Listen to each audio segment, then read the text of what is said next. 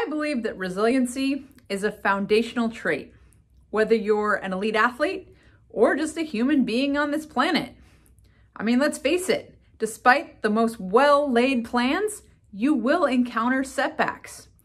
But resiliency means that instead of seeing that setback as an insurmountable wall, you're ready to dig deep, get creative, be patient and necessary, and take the small steps to get up, over, around that wall and get to the future that you know is possible.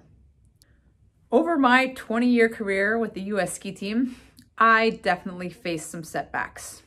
There were a few injuries and illnesses along the way, and I remember at the time they felt devastating. But instead of feeling like a lost cause, I pulled my team around me. I focused on the things that I could do, even if they were different than what I was used to doing. And I saw it as an opportunity to get stronger. And I'll tell you that in every case, I did come back stronger. I unlocked a whole level of performance I didn't even know I had.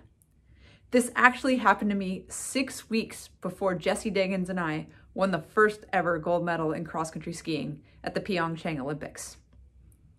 Thanks to all that practice, I knew I just had to stay focused on what I could do, and I think I came in with a more powerful mindset than any other Olympics. I've been pretty fortunate in my life to have some pretty incredible role models when it comes to resiliency. My aunt, Betsy Haynes, was a US ski team member at age 16 and one of the first racers on course at the 1980 Olympics in Lake Placid. Back then, a lot of people didn't even think that women could cross-country ski safely. It was tough going in those days to prove that the women were strong and that they deserved a chance to compete for medals. What they did back in those days set the stage for me to come into the sport at a time when I could believe in the possibility of winning that medal. It took a long time and a lot of resiliency for our entire program, and for me, it took me almost 20 years to win that Olympic gold medal.